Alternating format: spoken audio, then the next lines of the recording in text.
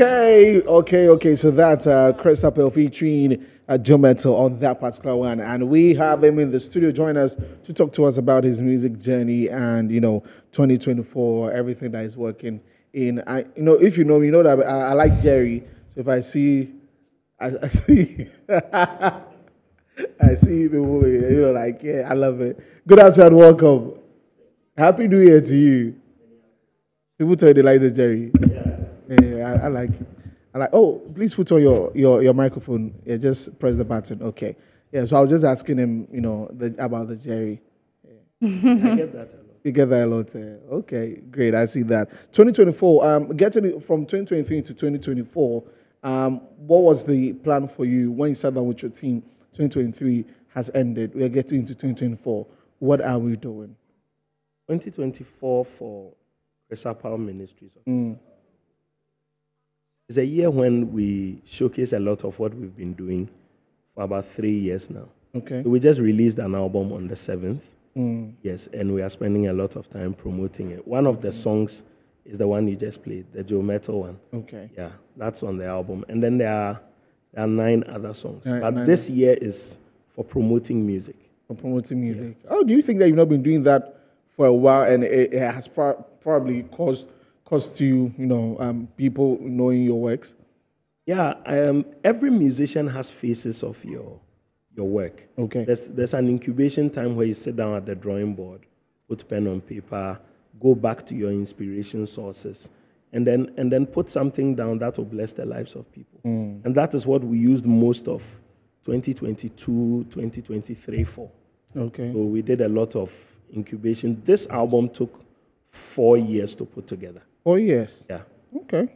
This album took 4 years to put together. So it has a lot of features, but it has been done over time. Okay. And I can assure you it's a blessing. I see your bio, and it's quite an interesting one, though. Music director plus producer. Wow. Then you are just like a whole body of music seated with us. Yeah. With us I'm a multi-instrumentalist. I'm a music director. I teach vocals. And then I lecture music a bit at PUC. I'm an adjunct in the music.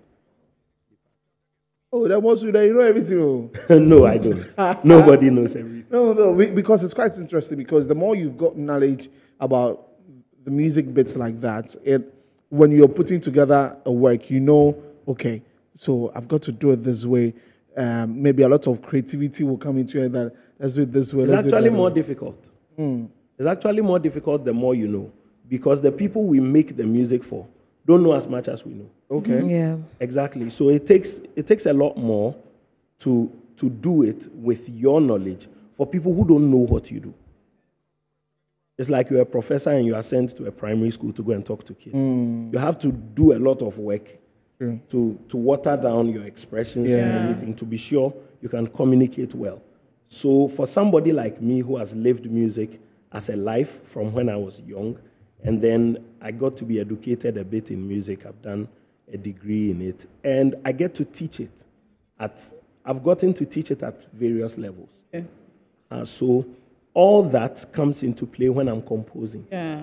And then luckily for me, or fortunately for me, I play all the musical instruments. Wow. Apart from wind instruments. Apart from wind instruments. Okay. Yeah. I play the drum, I play the bass guitar, I play the lead guitar. The violin too. I play the keyboard. Wow. Hey. You play violin? No. So then you become sort of like some perfectionist. It has to be correct. Yes. That's how you do I your can things. imagine your band there like, yes. no, don't play that one. Yeah, it's quite difficult if you work with such a person, because the person has a very clear picture what he wants. Yeah. Yeah. So you have to play it a certain way. It has to be done a certain way. It's not exactly very easy. Okay. But at the end of the day, it's something beautiful everybody can enjoy. Do you sometimes have to compromise on your professionalism or what you know when it comes to music because of the audience you are performing for? No. In music, there's nothing like compromise. There is presentation. Okay. So there's what I want to say, and then there's how it is said. That is not a compromise. That is just changing the presentation. Okay. But in effect, it's the same message, It's the same content. For example, I have a song on the album. Track 1 is Your Word. And as much as I'm a multi-instrumentalist, all I needed on that song was just a keyboard and a drum. A very mellow drum, because the idea of the song is a very simple, devotional song that somebody can listen to when they are doing their quiet time or something in the morning.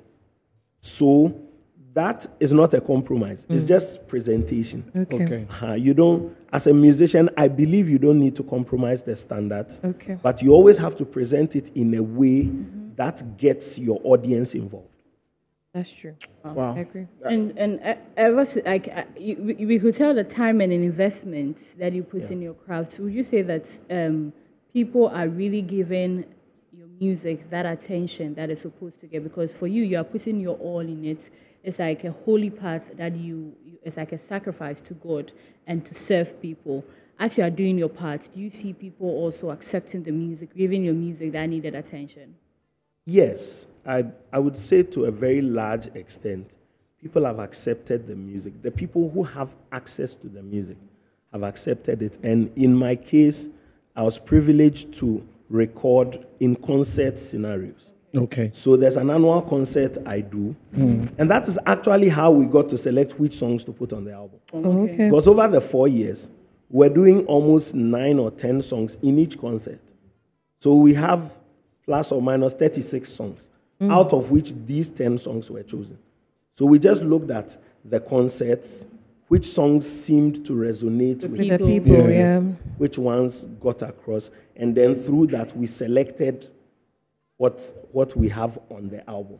So I would say for the most part of those who have had access to the music, they've responded very well. Okay. So the album is called APPAU. Yes. And you have Joe Metallon, Yeah. Kofi Osupepra, Yeah. Luigi McLean, Yeah. Pastor Isaiah Fosukwache, Yeah. Hey. Cynthia Macaulay, Cynthia Macaulay. Tino Manford.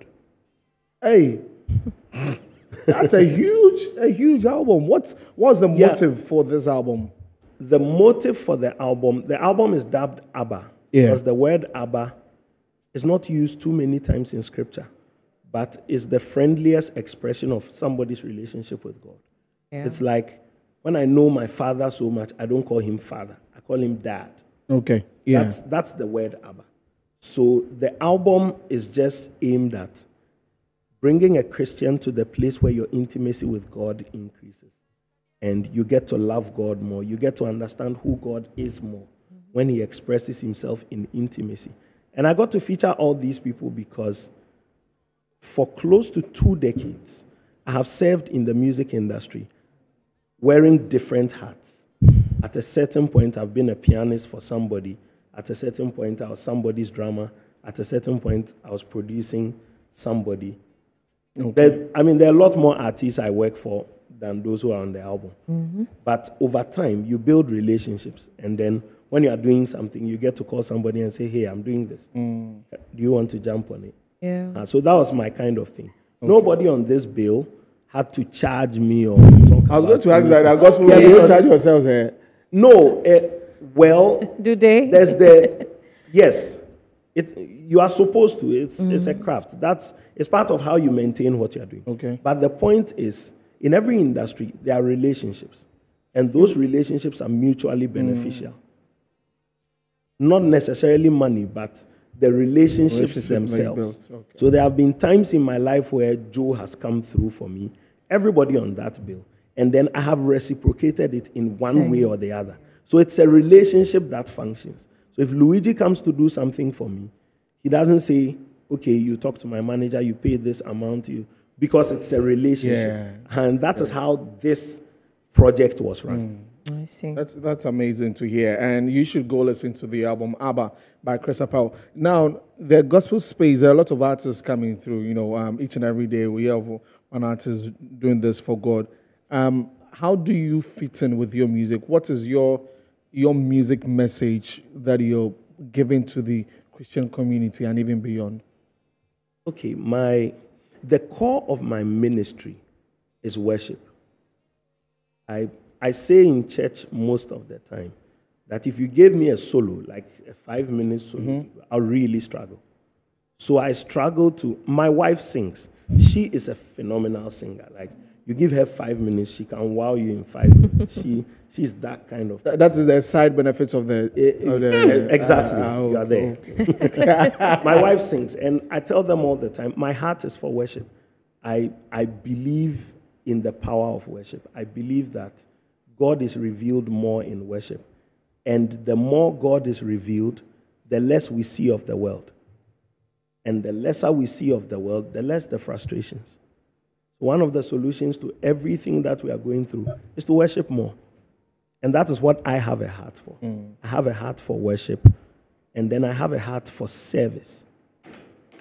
If I'm talking to any other person, my message to young people would be service. That is the only way you earn your way up. That's something that has come up, service, and we'll be wrapping up very soon, where, a lot of young people, especially in the gospel space, okay, I know.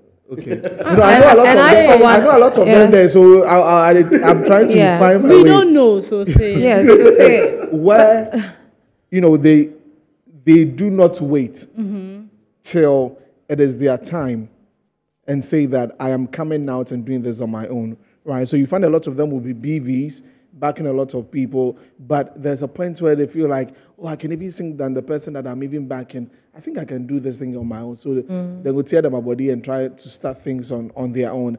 And that is where the service bit, because there will be, if the Lord has instructed you to move on, and this is God's music, it's based on the Lord's instructions for you. If it is not like that and you move, you cannot start the journey, right? So as someone who served a lot of people all over these years, what's the message that you give to even the BVs who back for you, the people who are in your team, when it comes to service and the right time to move on?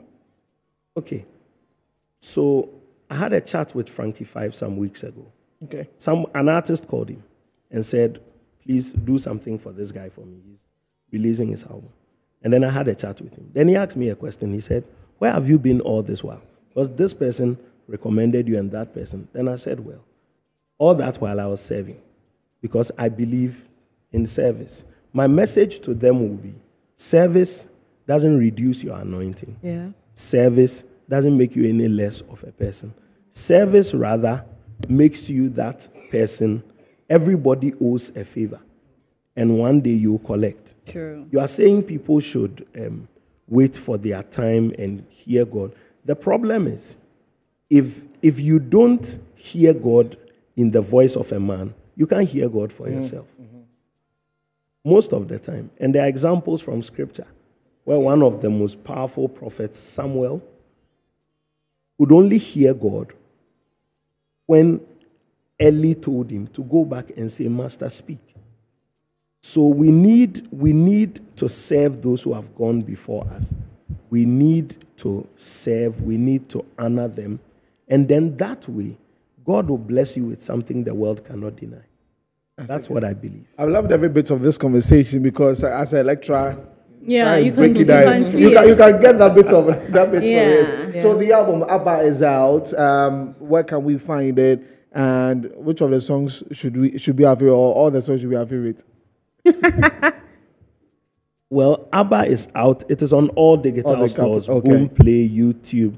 There are 4 videos from the album that are on YouTube. Okay. Akpekata featuring Joe Metal is on YouTube. We have the HPI Praise Jam with Tino Manford. That's on YouTube. We have a few of them on YouTube. But on all digital stores, iTunes, Spotify, everywhere, you'll get a copy. As for favorites, I think everybody will find something in there. The people who are looking for something to stir up their spirituality will find something there. People who are just coming to worship will find something there. People who are looking for something mellow to go through the day, especially Luigi's song, will be for such people. And then those who want to jump and dance, there's a song with a Nigerian friend of mine, Tasted, Minister Igwe. You'll love that one. Okay, so it's an album for everybody. You get yours on there. So go check it out. ABBA by Chris APPAU on all platforms. Follow him on social media, Chris APPAU, APPAU. On all platforms. And let's bless him with his music as he also blesses us with the songs that the Lord gives to him. So thank you very much, Chris, for coming through. Thank you so we love the lecture. One day when we need a lecture on music and all that, we'll call I think you you're the in. right person for us. Yeah, we'll call you in to help us on that.